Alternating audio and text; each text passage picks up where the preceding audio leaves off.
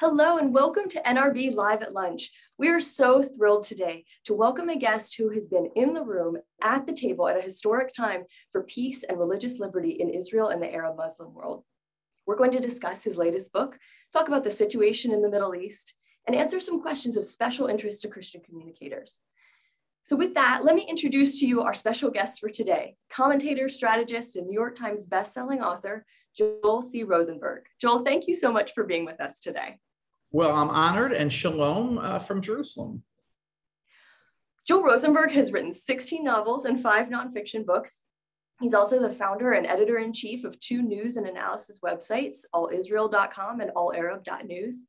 He's released 2 books this year, his latest political thriller, The Beirut Protocol, as well as the book we're discussing today, Enemies and Allies, examining the future of the Middle East 20 years after the terror attacks of September 11th, 2001.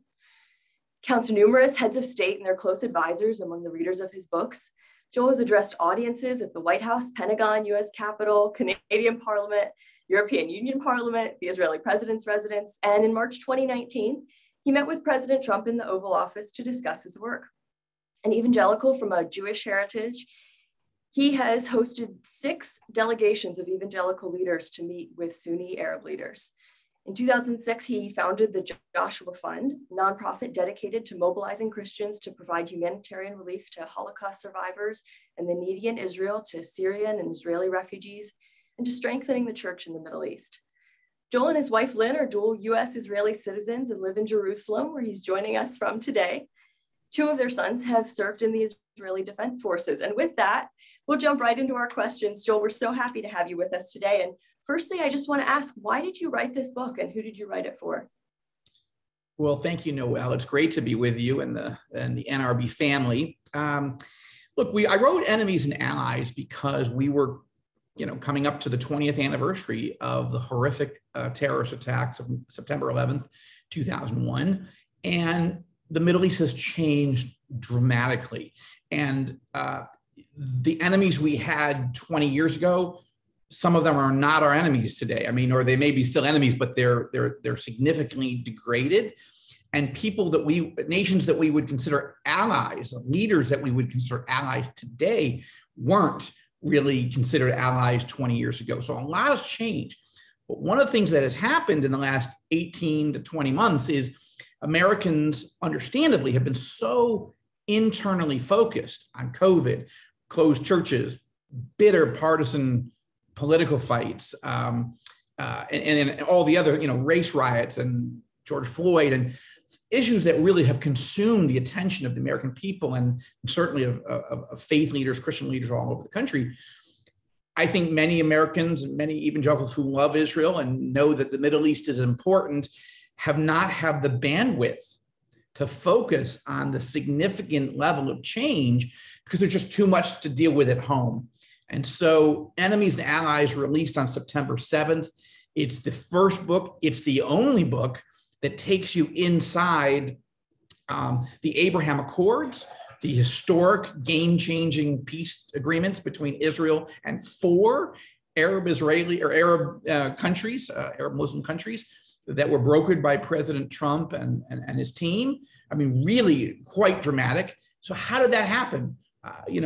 Why did it happen? Why are Arab attitudes towards Israel changing so much? And who are the most serious threats to the United States, to Israel, and to our moderate Arab allies today? And what's the conditions of religious freedom in the region? And so, I mean, just to give one quick example, just a few years ago, the ISIS caliphate, the Islamic State, was engaged in outright genocide against Christians.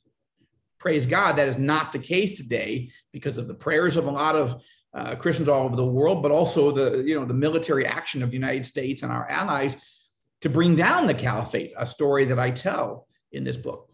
The last part is what makes this book distinctive, Enemies and Allies, is all of that would be interesting. But if you're like, well, I don't, I appreciate Joel. He seems like a nice guy, but why should I care about how he sees those changes? Well, you might not. But what makes Enemies and Allies distinctive is I take you into the room with the king of Jordan, the president of Egypt, the Crown Prince of the United Arab Emirates, the Crown Prince of Saudi Arabia, the President of the United States, the Secretary of State, the Vice President, the President of Israel. You are getting to hear how they see the situation on the ground 20 years after 9/11.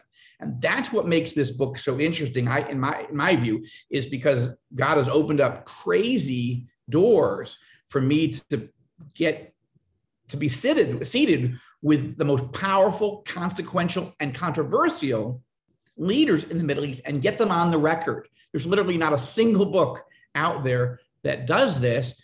And it was just an honor to write. That's very interesting.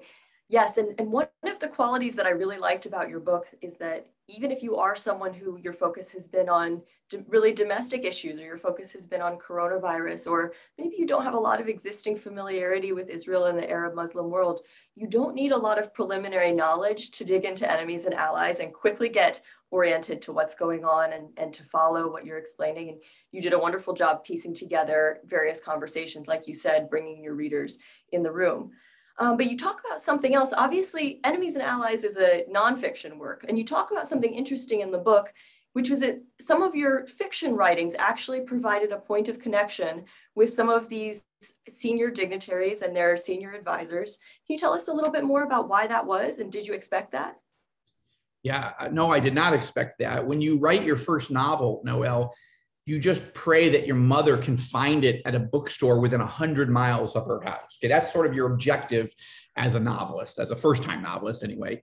And you can dream about being on the New York Times bestseller list and selling 5 million copies, but you just start with, you start small. What happened over time, and I've been doing this 20 years now, is in addition to the books sort of working their way out and finding audiences all over the United States, Canada, and all over the world, some more than 20 countries, it turns out world leaders or future leaders, emerging leaders, began to read the books. Mike Pence was a congressman who he and Karen started reading my books and tracked me down and invited me to lunch. Who knew that he would become the second most powerful man on the planet? Mike Pompeo was a congressman from Kansas reading my novels, and one of his staff people was the daughter of friends of ours, or at least acquaintances from the church that we were going to when we lived in Virginia. And Pompeo said, "Hey, track him down. I'd love to have coffee with him someday when he's back in the country." Then King Abdullah read one of my novels, which happened to be about ISIS trying to kill him and his family and blow up his palace. And rather than banning me from the Kingdom of Jordan forever, Noelle, as he probably, you would have expected him to do maybe, he invited my wife, Lynn, and myself to come for 5 days and get to know him. And those are just a few examples. And I tell each of those examples in the book. In many ways, Enemies and Allies is a bit of a memoir, which makes it a little different from just a geopolitical analysis or even a spiritual, religious analysis of what's going on in the Middle East. I sort of take you into the room the way I got to see it, the way I got to meet these people. And, there's always the risk as a Christian, you think you're putting yourself at the center of the story. But I sensed, and from people that I talked to, as they were encouraging me to write this book, this was a way for people who, as you mentioned, who don't focus on this, who are not Middle East experts, who have 1,000 other things on their plates, pastors, Christian journalists, producers, whatever, and lay people, to say, I know I ought to know more about the Middle East, but I don't really, it's such a fast moving story. I don't know how to get into the stream of the narrative. And so I take you in myself. Right. So in the first part of your book, you deal in a very granular way with the threats to religious liberty, the threats to regional peace. Right. And you draw attention early on to the evolving Russia, Iran, Turkey axis of power. Why is that so important, and why do you want your audience to understand? One of the things that worries me most, Noelle, and turns out to worry most of the experts that I interviewed, including world leaders, regional leaders, is that Iran as a threat, the regime, is bad enough. right? We have an expression in Hebrew, dayenu.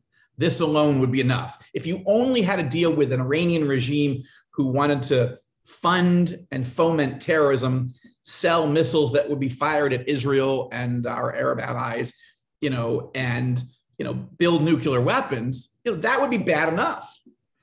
But Iran is building alliances with major dangerous powers. Russia would be the leader of that, already is a nuclear power. China, North Korea, but also Turkey.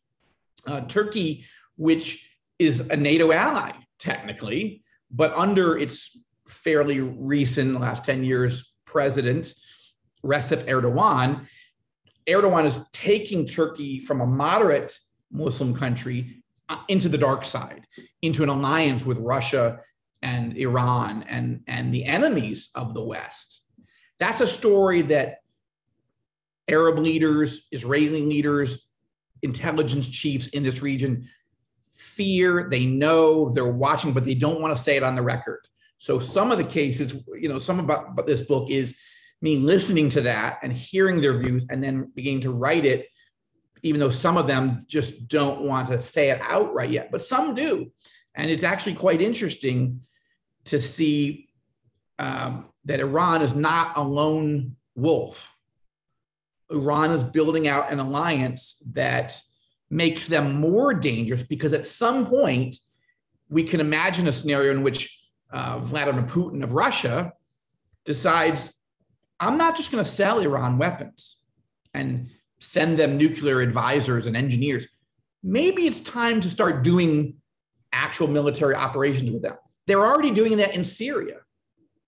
So what other country or countries might the Russians and the Iranians, much less others, decide to move in? This is a very serious problem, and one that is easily to overlook when we're not paying attention. And I think, one of the challenges for all Christian communicators is, how can we be faithful watchmen on the walls, right? Ezekiel 33, other passages that talk about, if you see a threat coming to a nation and you don't say anything, you're guilty. You need to say things. You need to warn people. And people like me that spend my time doing this and live in Jerusalem and crisscross the region, that allows me to do something that, a producer, an editor, a television executive, a newspaper owner, or a pastor won't probably have time to do. So I hope this book, Enemies and Allies, is a resource for those who need to pay attention to just how dangerous things are here in the Middle East, even though some good things are happening too. Right, and that information helps Christian communicators, and it helps everyone really interpret what's going on in the world, really to understand that. I found that to be such helpful context, both for your book and also for understanding some of the names that we're hearing more in the news and the things that are going on. So in this climate, you had the opportunity to lead 6 delegations of evangelical leaders to meet with various heads of Arab Muslim countries. And in those instances, you were very warmly received and had very warm, very productive conversations. How does that reflect or contrast with the situation on the ground for other evangelicals on the ground, for Christian missionaries, for evangelists, for others? Well, the Middle East and North Africa, as you know, Noelle, it's been a very challenging place for followers of Jesus ever since the days of Jesus. Okay, this is not new, but you just ask the Apostle Peter, ask James, ask the Apostle Paul what was like. Paul, of course, himself was a religious terrorist in his day before he got dramatically saved. Where? On the road to Damascus, an Arab capital. So we know just from reading the Gospels and the book of Acts that it's not easy to be a follower of Jesus, to be a proclaimer of the good news in this part of the world. And yet things are changing, right? The worst situation that we've been in arguably 100 years was genocide against Christians in Iraq and Syria just a few years ago. But as I said, that's over, not just because of prayer, but prayer moved the hearts of leaders, the President of the United States, as well as our Arab and Kurdish allies, to move, to fight, to set 5 million people free from the ISIS reign of terror, right? With that, and with the rise of the Iranian threat, that's not just dangerous to the United States, and it's not just dangerous to Israel. It is in both cases. But the Arab leaders are increasingly realizing that Israel is not the enemy. Iran's regime is the enemy. And they're watching Biden withdraw from the region. Obviously, the surrender to the Taliban on the eve of 9/11 was just a shocking, stunning capitulation. Now, trying not to be partisan about that, but just watching it and going, we've invested 20 years in liberating Afghanistan and sort of stabilizing it the best we could. Look, it's Afghanistan. We realize it's messy. But to just pull out is indicative of a trend that the Biden administration is just withdrawing from the region. And so what's happening is a set of factors are forcing Arab leaders to fundamentally rethink how they see the world. Who are my enemies? Who are my allies? For 75 plus years, we've thought of Israel, of the Zionists, the Jews. They're our enemies, the Arab leaders said. Now they're like, look, if we had to go to war with Iran to neutralize the nuclear threat, could we count on the Biden administration to come with us? Maybe not. That's their fear. So who could we count on? Well, Israel's the strongest military power in the region. So what I'm saying is there's a total fundamental reassessment. And with that comes, well, what is our relationship with Jews? What is our relationship with Christians? Like, maybe we have to rethink everything. If Saudi Arabia, for example, wants to have tourists come and investors come, they're going to have to rethink this idea of being a forbidden kingdom, closed and hostile to Jews and Christians. What Jewish and Christian investors and tourists are going to come if they fear the Saudi regime? The reason I say it is because the delegations I got asked to lead, all 6 of them, are part of something larger that's going on. And in most of these countries, all but one, we were the first evangelical Christian leaders ever in history to be invited to meet with the kings and the crown princes, the presidents and the prime ministers. Egypt had never done this. Jordan had, but the United Arab Emirates hadn't. Saudi Arabia hadn't. Bahrain hadn't. And this is changing. Now, just to wrap that part up, because what you asked is really a doctoral dissertation type question. It's really a good question. The situation on the ground in lots of these countries is still challenging for the average follower of Jesus Christ, whether they're a native person to that country, a citizen, or a Christian aid worker or a missionary, what have you. It's still very challenging. And some countries more challenging than others. But the fact that the kings and the crown princes, the presidents and the prime ministers was asking a Jewish evangelical with dual U.S. Israeli citizenship to bring evangelical leaders for the first time ever and sit with them, not for a 15-minute photo op, but for hours and hours and hours to talk about the most sensitive issues of human rights, religious freedom, peace with Israel, threats from radical Islamism. Why is extremism being taught in your mosques? Why is extremism being taught in your textbooks? Like, we got to talk about all of it, and often on the record. So what I'm saying is, I don't want to paint a rosy picture that life is perfect and now totally good for followers of Jesus on the ground in the Middle East and North Africa. That's not true. But is it changing for the better? Yes. And if you want, we can certainly go into specific examples, but let me stop there for now, because I just needed to give you the context into which I got invited in to bring these delegations. Yes, and I'd love to hear a couple of examples you mentioned about in what ways is the situation for religious liberty improving for Christians in those countries. Well, let's take Egypt as an example. So the benchmark isn't all of Egyptian history. The benchmark is 2011, when the Muslim Brotherhood takes over. Okay, Mubarak falls, the Brotherhood takes over, and they start a reign of terror on the entire country, but specifically against Christians. Okay, the Muslim Brotherhood is the original radical Islamist terror force, which was born in Egypt in the late 1920s. So this was horrible. Now, the Muslim Brotherhood were removed from power by the Egyptian military, led by the commander-in-chief at that time, General Abdel Fattah el-Sisi. He has since been elected and re-elected president of Israel. I met him in Washington when President Trump was the first American president ever to invite him to come for a state visit. And at the end of our 2-hour meeting, it wasn't just me, there was 60 Middle East experts, but I had some time to talk to President el-Sisi. And I said, I want to commend you. I see that you're reaching out to Jewish leaders. I see that you're reaching out to the Roman Catholic Pope is coming in a few months. You're meeting with all kinds. You're meeting with Egyptian Coptic Orthodox Christians. You're rebuilding every church that was burned down, damaged, or destroyed during the Muslim Brotherhood reign of terror. This is pretty impressive, and I don't remember any Egyptian leader ever doing it. And Sisi said to me, "Well, Joel, this is the new Egypt. I'm trying to chart a new direction."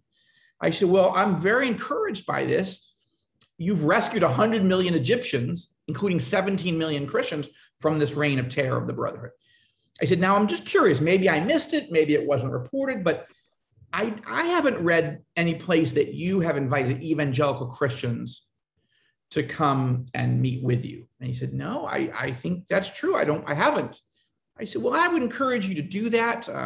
I just met with King Abdullah in Jordan a few months prior, and King Abdullah had wanted me to begin organizing a delegation of evangelical leaders to come. So I said, I just wanted to plant a seed in Sisi's mind. It's something to think about. You're doing good things. More reforms are needed, but we'd like to come and talk to you. I wasn't really inviting myself. I didn't think of that. I just thought it's an idea. This is my moment. He said, "Joel, would you bring a delegation like that?" I'm like, okay. And in about 8 or 9 minutes, the whole thing was established. He told his chief of staff, his foreign minister, and his ambassador, "Go make this thing happen." Noelle, I flew from that meeting back to Israel, and it happened to be the time of Passover here in Israel. So I'm with my next door neighbors. We're having a big Passover Seder, and they're like, wait a minute. You're saying that the president of Egypt has invited you to bring a delegation to talk about religious freedom and all these other issues in Cairo? You, Joel Rosenberg? I said, "Yeah, I know." They said, "That's crazy." I said, "This is how crazy it is. Imagine a Jewish man standing before the leader of Egypt on the eve of Passover saying, 'Let my people come.'" That's not how the story goes. And that led to 2 delegations with him. You'll read it. It's all on the record, and you'll read it in the book. And one last point. The second delegation I brought, Sisi said, "Listen, I'm building the largest church cathedral in the history of the Middle East. And I'm going to give it to the Egyptian Christian community on Christmas Eve. Would you come and be there as I do that? And would you bring some Christian leaders?" And I said, "Absolutely." So just think about that. He's a devout Muslim of the world's largest Arab Muslim country, rebuilding churches and building the largest church. Look, I'm not saying that everything is rosy for Egyptian Christians, but we're talking tremendous progress, including a law that Sisi signed that's allowed hundreds and hundreds of new churches to be opened and remodeled and expanded. There's real progress going on, and I document this in Enemies and Allies. That's very encouraging to hear. That's really incredible. I want to dig in a little bit more to a couple of aspects of your experience leading these delegations. One of them is that as you were leading the delegations and then reporting back about the various things that had happened in line with whatever the protocols were for each of the individual visits, you had the opportunity to engage the public on some issues that were very open to misunderstanding or of your message or misinterpretation of your motives, things like that. And you talk a little bit in the book about how you handled some of that and how you reasoned through it. What advice do you have for Christian communicators who are engaging the public on controversial issues and really want to maintain the integrity of their message? That's a great question. And I'm not sure I have a simple soundbite answer to it. I would go back to the life of the Apostle Paul, right? In Acts chapter 9, we learn from God speaking to Ananias, who was sent to Paul to heal his blindness and give him his marching orders. And Ananias hears from God, and Ananias then tells Saul, who becomes Paul, that you will be God's witnesses, Christ's witnesses to the Gentiles, to kings, and to the sons of Israel, which means everybody. Okay, but kings is an interesting thing. Like part of Paul's mission was to go reach the highest leaders at the highest levels. Most of us are not going to have that calling or those doors open to us. Okay, and so that's not normally part of the average Christian experience.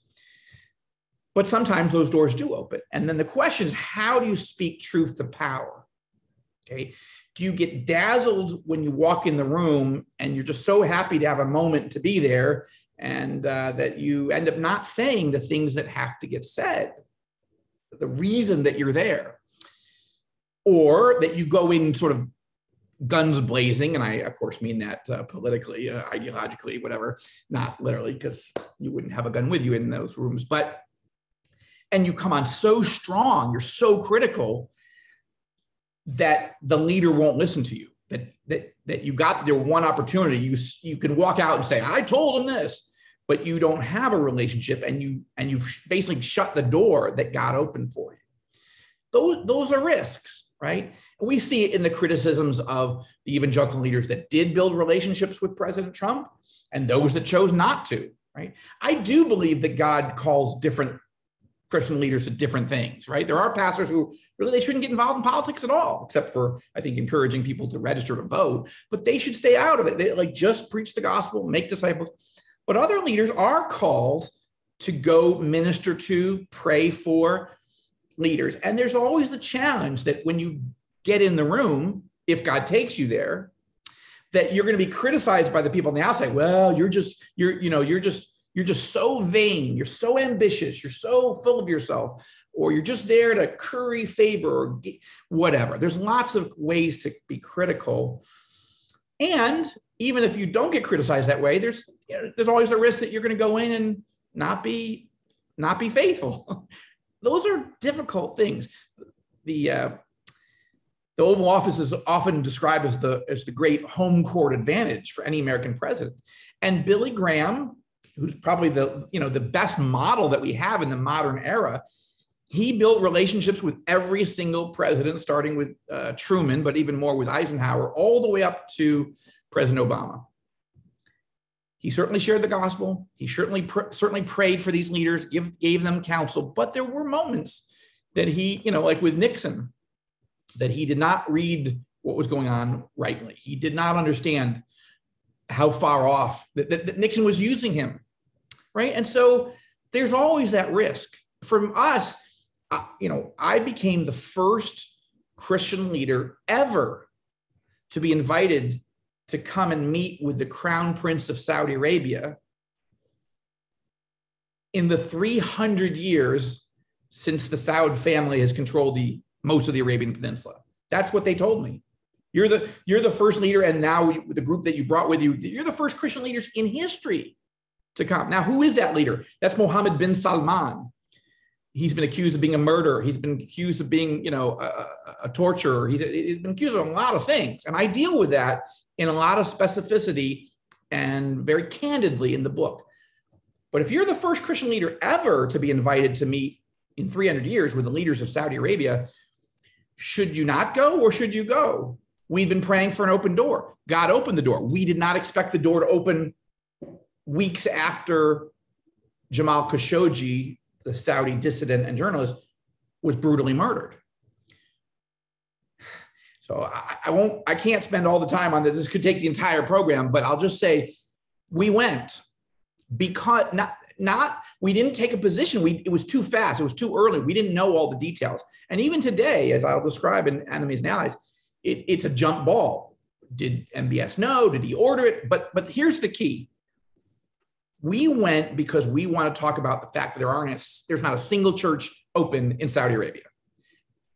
There's 1.4 million Christian workers and their families who live in Saudi Arabia, foreign workers working in the oil fields, the hotels, the service sector, whatever. Not a single church open. Okay. Who's going to go advocate for that? Paul wanted to go see Nero, right? So you'd say, well, Nero, he was horrible. Okay. Pilate was horrible. Festus was horrible. All the leaders that Paul met with, horrible. So this is challenging, but I will say this.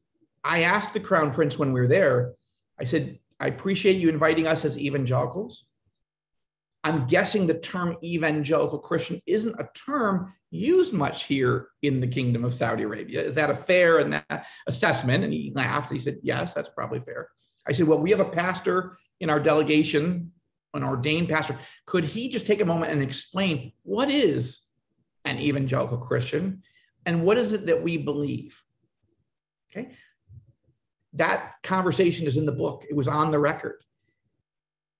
I don't apologize for saying yes to the invitation. I understand the criticism. You shouldn't have done it.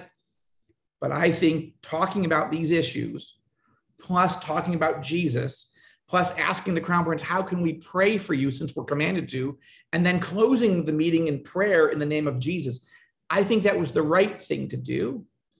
But these are not easy. These are not easy decisions to make. Yeah, no, it's a very interesting question of how, as a Christian, do you engage those opportunities when they come versus not giving cover or credence to malign behavior. And I did find that to be one of the most interesting aspects of your book. One of the other things that was going on during that time were the Abraham Accords, the peace and normalization agreements between Israel and several Arab Muslim countries. What is your outlook for the next chapter of the Abraham Accords and potential future normalization agreements in the short term and in the long term?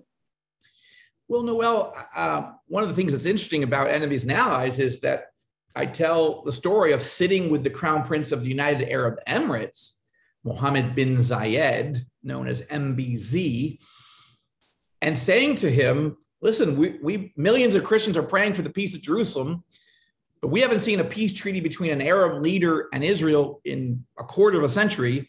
We're looking who's going to be the next Arab leader to do it. We just wanted to say that to him because, we were in the room, 2-hour meeting in the palace in Abu Dhabi. And he leaned forward and he said, Joel, it's going to be me. I'm ready. We're like, what? Fascinating conversation. 2 years before MBZ was the first leader to make peace with Israel, to lead the Abraham Accords. But we walked out of that palace under the restriction that that meeting had been off the record at that time. So we couldn't come out with this big headline and say, we know a new Arab country is going to make peace for the first time in a generation. So we kept our word. We kept praying. We kept close contact, and then it happened. And I tell that story. I think that the Saudis are definitely trying to weigh now, should they join the Abraham Accords, right? When we met with the Crown Prince of Saudi Arabia twice for multiple hours and then with his inner circle, the Abraham Accords hadn't happened yet. And our conversations with him, MBS, on that topic of making peace with Israel, that remains off the record. But now 4 Arab countries have made peace with Israel: the United Arab Emirates, Bahrain, Morocco, and Sudan. And another Muslim country, Kosovo, made peace or normalized relations with Israel as well through the work of President Trump, Vice President Pence, Secretary Pompeo, Jared Kushner, and the others. That's big. And so Saudi leaders and the Saudi people are watching that and thinking, is it in our national interest to join them? That's what we should be praying for. That would be the mother of all peace deals if the Saudis decide to do it. I wrote a novel about this, by the way, a few years ago called The Jerusalem Assassin, about a crown prince in Saudi Arabia who decides to make peace with Israel, and all the bad guys come out of the woodwork to try to blow it up and knock him off course. We'll see, Noelle, but I think other Arab countries are going to join. Will Saudi Arabia be one of them? Stay tuned. But I think we should keep praying for this. That's a fascinating connection between your earlier work and what is currently going on. And you highlight many of those interesting connections in Enemies and Allies. And I want to talk about another project of yours. Why did you launch allisrael.com and allarab.news? Yeah, all Israel news and all Arab news, and you're giving the precise website addresses. We launched it because, as every NRB member knows, the bias against Christians is off the charts in the media. I mean, it's just horrifying, and it's hard to know whom to trust on any topic, from critical race theory to abortion to the economy to education or anything else. But that's certainly true about what's going on in Israel and the Arab world and Iran and Russia. And so we decided to launch these two websites on September 1st, 2020, to provide original coverage and exclusive interviews and unique analysis of what's happening in Israel and the Arab Muslim world, and what it means and why it matters, particularly to Christians. We are focused primarily on an evangelical audience worldwide, but we also have many Jewish and Muslim and non-religious and other religious readers. Not every story has a Bible verse. Not every story has an evangelical angle, but that's the worldview that we look through. And we are trying to be a service in real time. We've got Israelis and Palestinians who are, a great team that God has given us.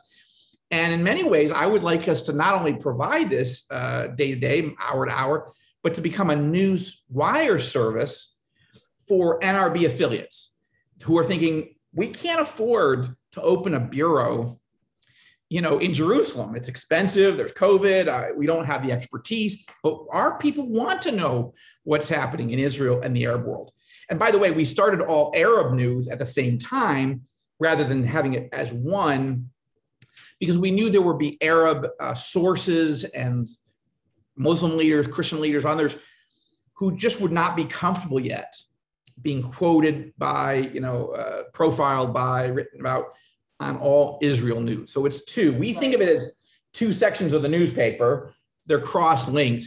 But I want to encourage not only all your people can sign up for our free newsletters. There's an all Israel one, all Arab one. So you'll get the headlines right to you. That's the best way to do it. And that's free. But also, if you're involved in a news agency, a news media organization yourself, consider posting our direct links. We'd love to be in touch with you on it, but you don't need to have a contract with us. We haven't decided to charge for it, but let us be your trusted resource, because your readers and your viewers and listeners want to know what's happening, and they want to know whom to trust. And people can also look at our advisory board and our board to see who is helping us. And so you can assess whether we are trustworthy or not. But I'm very grateful to Troy and to the NRB family who had me speak at the Honoring Israel breakfast at the convention in Dallas in June, and then interviewing Secretary Pompeo at the in one of the main sessions. And this was entirely because this is what we're doing. We're trying to resource the Christian media world that is just disgusted by, and rightly so, the type of horrific bias against Israel and against Christians and everything else in the region. That's right. Well, those are very valuable resources. And thank you so much for making that connection to our NRB audience specifically. One thing we know about our NRB audience is that they're very action oriented. And I did say earlier, one of the great things about Enemies and Allies, your newest book, is that you don't need a lot of preliminary knowledge of the region to jump right into the story and follow what's going on and get full value from it. But there may be readers and members of our audience who haven't read the book yet, who do want more knowledge and want to read more and learn more about religious liberty and other regional issues in Israel and the Arab Muslim world. What resources would you recommend to them? Yeah, well, we have a book club on All Israel News. So we have lists and links to books that we have already reviewed and believe these are really useful. We won't agree with every single thing in every book, but this is the type of books that we say, because we're getting asked that question all the time. What do you read? What do you trust? And that's the hard thing to do.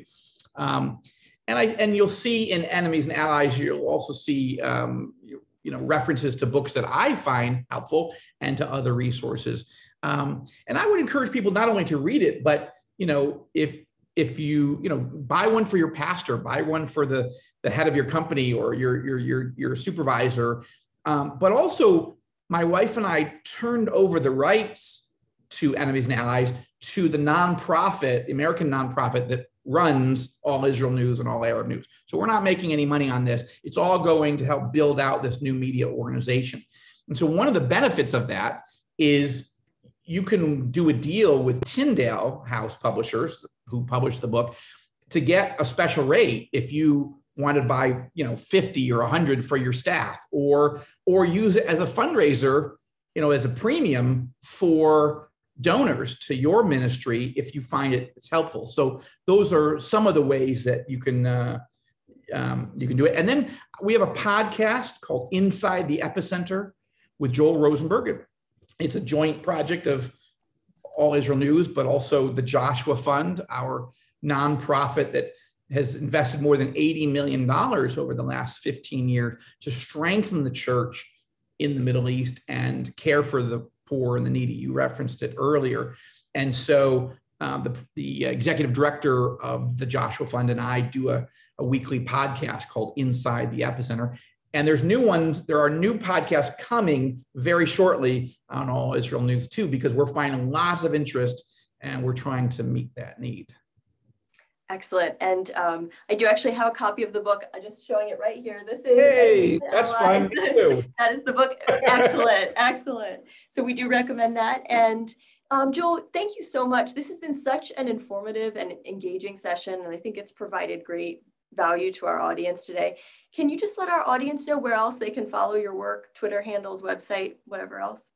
Sure. My personal website is joelrosenberg.com. And yes, you can follow me on Twitter at Joel C. Rosenberg. And we also have a public Facebook page, which is Joel Rosenberg's Epicenter Team. So we have about 65,000 or so people following that page. So there's a number of different ways. And of course, allisrael.com and allarab.news. So, and the Joshua Fund, joshuafund.com. So we're trying to provide a sort of a full service on the educational side, the news and information side, but also, okay, that's all fascinating, Joel. How do I help strengthen Christians in the Middle East, whether they're Jewish believers or Muslim background believers? How can I make a difference? That's what the Joshua Fund is. We're essentially a mutual fund. And you're like, I want to help, but I wouldn't know the first thing, right? How do I invest $50 a month? Where would that go? How would I know? That's what the Joshua Fund does. And we want to be your resource for everything related to the Middle East, and a trusted resource at that. That's excellent. Thank you so much for making our audience aware of those resources. It's been such an honor having you with us today. And this has been such a wonderful conversation. And I want to thank you, Joel. And I also want to thank our audience for joining us, for signing up for these webinars, and for staying with us to hear what our guests have to share. We hope that this has provided value to you. We hope that you've learned a lot and gotten some suggestions for resources that will be helpful to you. We thank you so much for being with us, and we look forward to having you again next time. Thank you. Bye-bye.